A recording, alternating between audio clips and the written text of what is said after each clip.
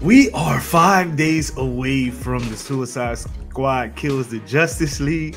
Go ahead and smash 5 likes, y'all. Y'all can do that real quick. What's shaking, people? It's Doom Killer HD. Sit back and relax. You are now rocking with the best. And today we are discussing the Suicide Squad kills the Justice League and the post-launch content. So if you go on to enjoy the video, please smash that like button, people. Hit subscribe, ring that notification bell, that way you never miss an upload, episode, or when I am live. You think it's a game if you want to, but homie, we ain't playing.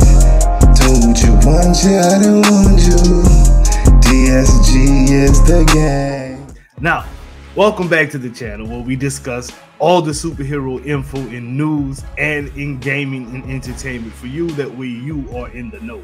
Now today we are going to be discussing the free, yes I said free, DLC content coming to Suicide Squad Kills the Justice League. There was a question asked to one of the developers about post-launch content and how much it would cost. It was a little bit of confusion about pricing or if it was going to be free, and he literally said it is all free. Now that is such a good thing, because you don't have to worry about, you know, a $39.99 DLC dropping, you know, every 6 months or something like that, and wondering if you have the funds to afford it or whatnot, because it's free. Now that does leave me a little bit concerned, being an Avengers player where all of the downloadable content was free. You know what I mean? All of the heroes are free, all of the missions were free.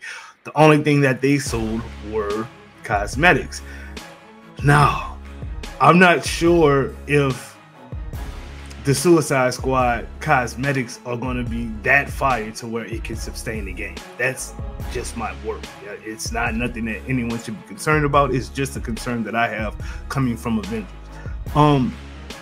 It's a little bit worrisome because Avengers could not sustain the game selling only cosmetics, and they sold a lot of cosmetics, from MCU suits to comic suits to original suits. They sold a lot of cosmetics, and it still wasn't enough to sustain the game. So I'm wondering if Suicide Squad may suffer the same fate. Hopefully they don't. They seem to have everything on track where Avengers was not on track. So if the game drops and it goes as planned and we get the Joker DLC in March, we'll go from there, because we were supposed to get a certain character, Kate Bishop, at a certain time, and we didn't. It got pushed back, and then Hawkeye got pushed back. So if we don't deal with any of the pushback, we should be golden. So cheers to the free, yes I said free DLC.